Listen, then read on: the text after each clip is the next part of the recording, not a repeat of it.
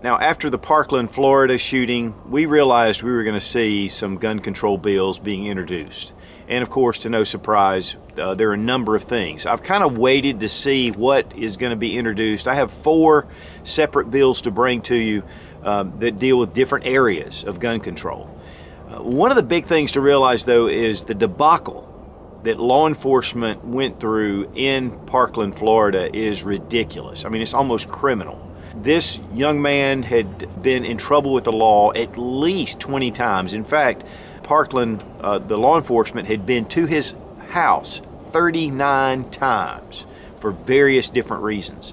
And of course, with the FBI dropping the ball with the tip and following up on it, plus Children's Health and Protective Services in Florida had been dealing with this young man a number of times and had said he's no danger, even though he had tried to, he'd cut himself on his arms. He had, on video, he had said that he was wanting to be a professional school shooter. I mean, he had done a lot of things. We have a situation where law enforcement just dropped the ball big time. And so now we're going to put on top of the 20,000 gun laws that we already have in this country, and we're going to add more laws that are not possibly going to be followed up. The only people that hurts are law-abiding citizens, and they infringe on our Second Amendment rights. So what we're going to do is take a look at these 4 different bills, but before I get started, these bills, I'll have everything listed down below in the description. Number 1, you need to contact your senators and your House of Representatives. You need to contact the White House and state your opposition to any of these bills. Be polite, be courteous, call them. That's the best way to do it, is to call or write a letter. But also, one great source that I use often as well is PopVox. I'll have it down below, and you can see what the bill is all about. You can read it, and then you can voice either opposition or support, and then there's a letter that'll pop up that you can send, a message. And I highly recommend that you send that message, and it'll go to all of your House, Senate, and any representatives that you have. So that's a great way to be active. And I'm sure that there are rallies coming up as well. Okay, now the first bill that I want to address is the Assault Weapons Bill of 2018. This is just bringing up the old assault weapons ban, but there's a lot of things in here that actually go even a step farther. I'm not going to go through all the information because, guys, we just don't want it, period. And it's H.R. 5087. The next bill that I want to talk about is H.R. 5103, which is an increase in excise tax on firearms. Now, currently on a handgun, you have a 10% federal excise tax. It's unseen, it's paid for through just the manufacturer. And it's about 10% for handguns, 11% for rifles and ammunition. Okay, so what happens now is with this bill, they're proposing to increase the excise tax to 20% on firearms, which will be almost a double increase, and 50% excise tax increase on ammunition. Guys, that is we can't stand for that. For one thing, it really hinders people of low income to be able to buy a firearm to defend themselves, which is the most important. But for those of us who like to buy guns, those of us who like to shoot a lot, this is going to be a real hindrance, and it's going to just add more cost to our sport and to our right for self-defense. This bill will probably not really go anywhere. It doesn't have many sponsors on it, co-sponsors, but this is something that we need to definitely let our voice be known, tell them we're not going to stand for this. Next is Senate Bill 2475, which is named the Bump Act. And this is going to stop all the sales or manufacture of bump stocks and any rate increasing device. Now, this is a very dangerous bill. Now, this bill is introduced in the Senate.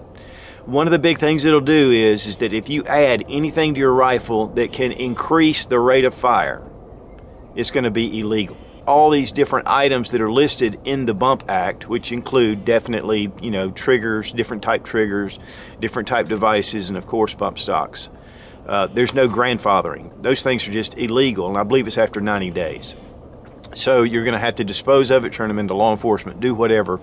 But this definitely is a big no-no, because the problem is if you put a Geisley trigger in your AR-15 and it makes it fire faster because, the trigger's lighter, that could be considered under this bill. You know, there's a lot of talk about bump stocks, and unfortunately I think this is the one that'll probably pass out of the ones that I'm talking about if we don't really stand firm and fight against it. The next is Senate Bill 2470, which raises the limit to 21 for those who can purchase a firearm. The big problem that I see with this, and this is one also that could probably pass, is let's say you have a young mother, she's 20 years old. Maybe she's a single mom, which happens. Let's say that, you know, she needs a firearm for self-defense, and she's not going to be able to buy one until she's 21. That's how freaking ridiculous this whole thing is. Unfortunately, there are a lot of people that agree, even gun owners that agree that, we need to raise it up to 21. People aren't really ready. Listen, guys, when you're 18, you're considered an adult. You can go into the military, you can serve, and yet you can come back from serving overseas and come back, and if you're not 21, you're going to be forbidden to purchase a firearm. That is absolutely asinine. Guys, all four of these bills, and again, I'm going to have them listed down below. I don't want to go into a whole lot of detail. I just want you to be active, proactive. You're getting in touch with your congressmen and your senators. Get in touch with the White House. Let's let them know that we don't want any more gun control. We have 20,000 laws, again, on the books already that are not being enforced. And all that new gun laws do are hinder the Second Amendment. It hinders shooting sports. It hinders the love for firearms. So we need to step up, take our pen, and we need to use it as a sword. And we need to let these people know that we are not standing for this kind of infringement on our Second Amendment rights. And so guys, if you want to keep up with current events and a lot of the bills and the things that are happening, I post a lot of information on my Facebook page at Such Fun Gun Reviews, and I'll have that link down below as well. I know there are a lot of you guys that don't use Facebook, but if you do, that's a great way to get involved, be able to share things, be able to move things around, and get the word out quickly. Share this video, like, and let's get behind our Second Amendment rights, and let's stand firm and protect them. Guys, we are the defenders of the Second Amendment. And if we don't do it, no one else is going to. And unfortunately, there are a lot of state laws that are happening as well, or bills and different things that are coming up. Guys, you've got to get active with your fellow patriots in all these different states, and we've got to join together. And guys, we also need to get behind our gun rights groups. If you're not already a member of the NRA, the Gun Owners of America, Second Amendment Foundation, National Association for Gun Rights, or a lot of the local gun groups that are in your state, you need to get involved. Listen guys, I have not been all that happy with the NRA stand on the bump stocks, and you know, I'm actually was pretty upset about it. But here's the thing. There's a lot of people calling for disbanding the NRA and abandoning the NRA, and that's ridiculous, because if it wasn't for the NRA, we wouldn't even have AR-15s right now, especially after Sandy Hook. They have the strongest lobby in Washington. Guys, we need to get behind that, and then we need to change the things that we don't like. United we stand, divided we fall. Guys, let's get together, let's fight this. Once we do that, we'll talk about all the other later. Be strong, be of good courage. God bless America. Long live the Republic.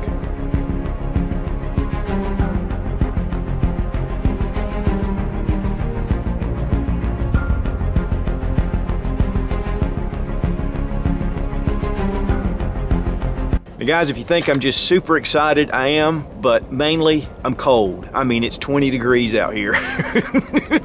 Good gosh, man.